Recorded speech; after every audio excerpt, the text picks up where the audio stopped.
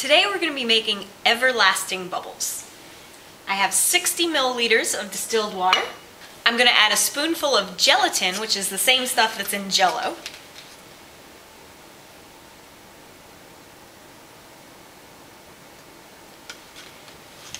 And we're going to heat it up till 90 degrees.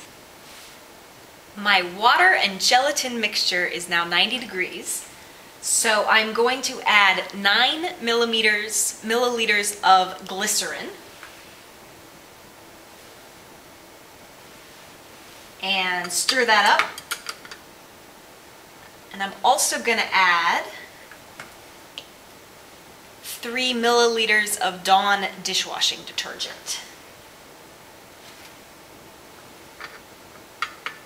And stir that in.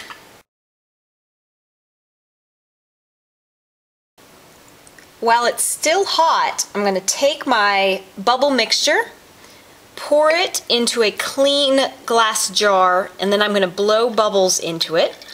It has to still be warm because when it hardens, it will be, or when it cools, it will be hard. And so you won't be able to blow bubbles.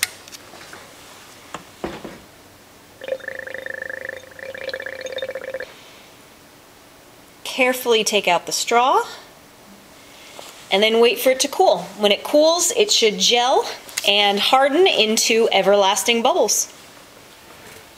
And here is our final results.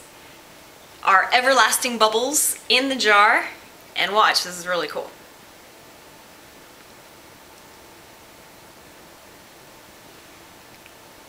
No lid.